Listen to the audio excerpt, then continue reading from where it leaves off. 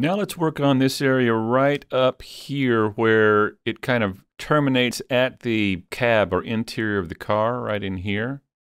So let's work on that. Let's tab back into edit mode, and I'm going to turn off the subdivision surface again.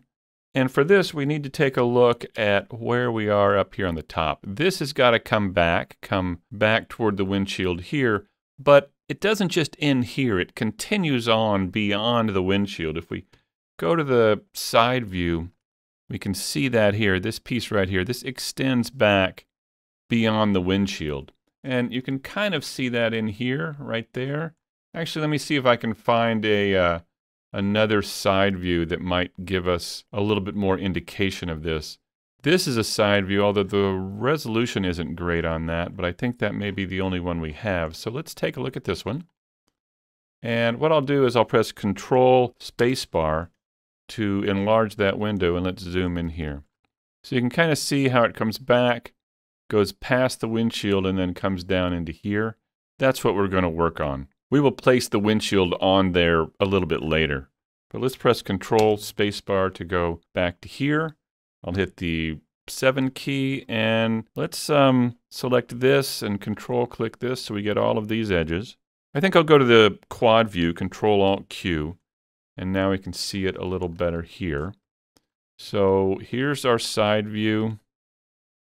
And let's just take this and extrude. I'll hit E in the side view and come back here. And we're a little bit off in the side view, but that's okay. I'm going to just continue on with that line here. And then we're going to want to extrude probably one more time here. I'll hit E and move back about like this. Right about here, and then I'm going to need to pull some of these points back to get them in line with that curve here. Something like this. All right, so let's assume that that's kind of what we want. Now we're going to need to continue this line right here, this vertex right here. Let's press Alt-Z. So we're going to need to continue that on through here, back to here. So what let's do is go ahead and select that. And I want to be mindful of our edges here.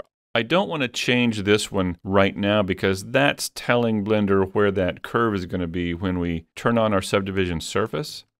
So I think this is going to line up with this, and this one is going to line up with this edge. It looks like this edge and this edge may line up, so I think I'm probably going to need an edge right through here. Let's go ahead and do that. I'll drop one here. We can now maybe take these and just slide these up a little bit, kind of get them prepared for connecting up. I'll go ahead and do that. I'm hitting G 2 times here. And those look pretty good here. I may take this one and move this back a little bit like that, just to get them ready to go. Now what let's do is let's take this point and begin extruding back so that we can connect these up. So what I'll do is I'll hit E and pull this back, and I want to pull it up some, kind of like this.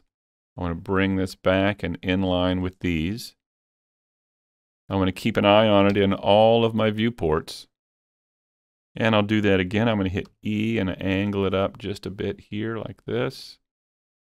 Maybe into here. Get that in place. And I'll hit E and pull this up. There we go. And I'll hit E and pull this up so it lines up right about there. Yeah, let's try that. So I'm just trying to extend this edge up to follow along with the existing mesh. You can see that here. Now, ultimately, we may remove this. We may actually remove this or remove this edge or whatever in the smoothing mesh, as I've said before, but for now, we're really trying to get these basic shapes in so that we can duplicate off the actual fenders and doors, etc. So now that we've got these, let's go ahead and fill them in with faces. I'll just select these two, hit the F key. There we go.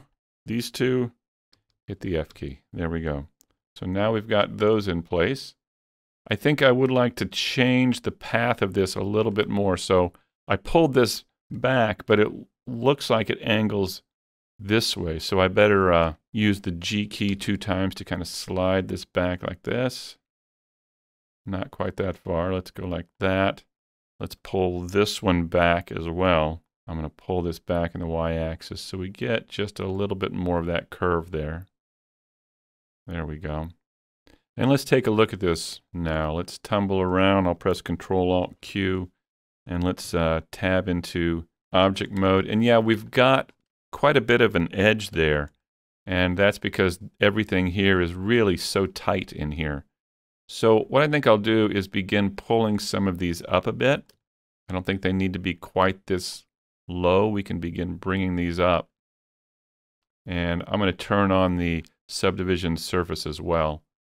And I'll turn off the edit cage so we can see the squarishness of the polygons as well as the smoothness of the subdivided mesh. And I just want to bring these up kind of into here like this. Let's try this. I'm going to bring them up just a little bit.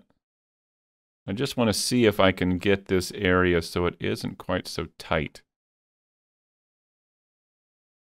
We don't need to bring them up as much in here. Let me tab into object mode. Okay, I think we're doing pretty well. Let me grab this and hit G 2 times and pull that back. And I'm going to pull this back as well. Let me turn the edit cage back on. And yeah, I just want to bring these up just a little bit more.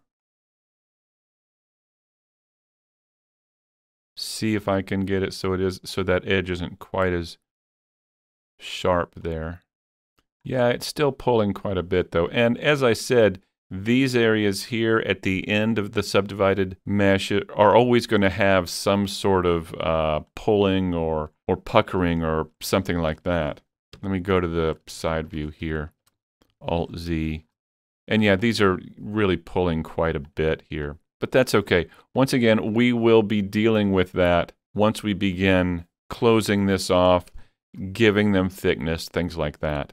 All right, I'm going to tumble around here, Alt-Z. Let's go back to object mode.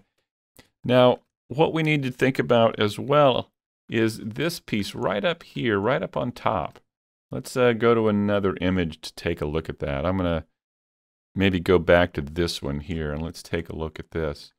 And I'm going to press Control Spacebar, and you can see that whereas this vent here really is extruded out of the hood, is a part of the hood, this piece really looks like it's just something that's been placed on top. You can actually see a seam there.